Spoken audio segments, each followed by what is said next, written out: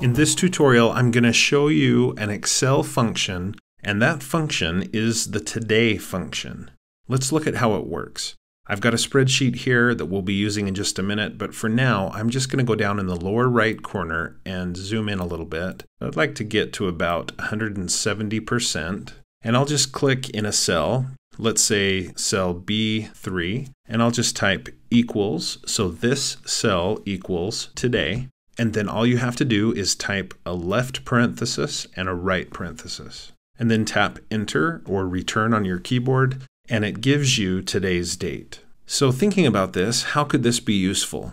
Well, maybe you'll be printing your spreadsheet, and every time you print, you want to know what day it was when you printed it. You want a record of that. You could just make a cell that has this function and formula in it, and then go ahead and print, and the date will always be printed there. So that's just one example. There are many situations in which using the today function would be useful. But just for fun, I've put in some holidays here, and I'd like it to automatically generate how many days until those holidays. Now, I hope that you'll see that you could also use this for other things. Maybe there's a target date coming up, an event that's approaching that your team is looking forward to or working toward. You could do the same kind of thing.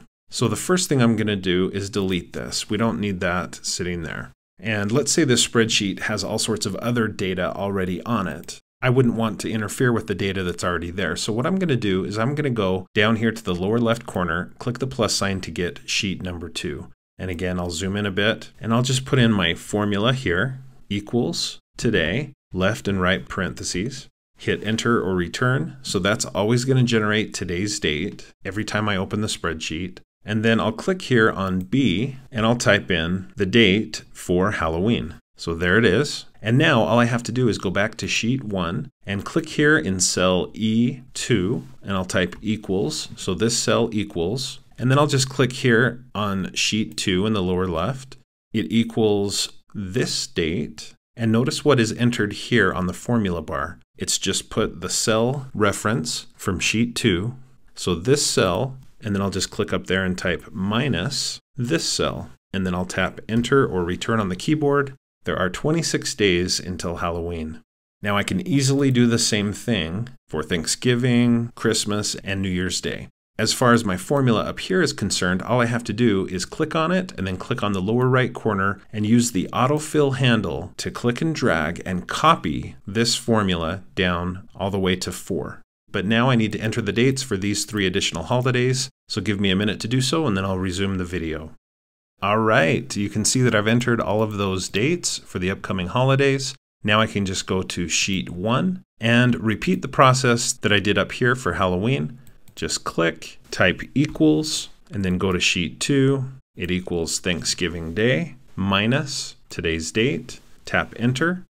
Same for Christmas. This cell is equal to sheet 2, Christmas Day, and then I go up here to the formula bar, minus today's date, enter, and New Year's Day.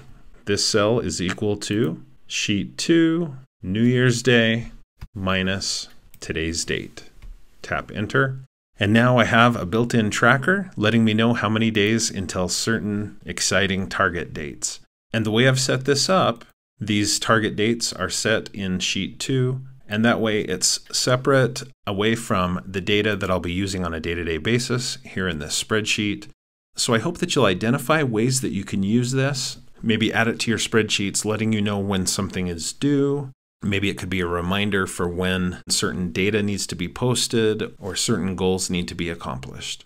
Thanks for watching. I hope you found this tutorial to be helpful. If you did, please click the like button below and consider connecting with me on my social media accounts like Facebook, Pinterest, and Twitter. And definitely do subscribe to my YouTube channel for more videos about technology for teachers and students. And when you do subscribe, consider clicking the bell next to the subscribe button. If you do, you'll be notified whenever I post another video, and watch for another video from me at least every Monday. If you'd like to support my channel, consider becoming a supporter of mine through my Patreon account, and you'll see a link to that in the description below.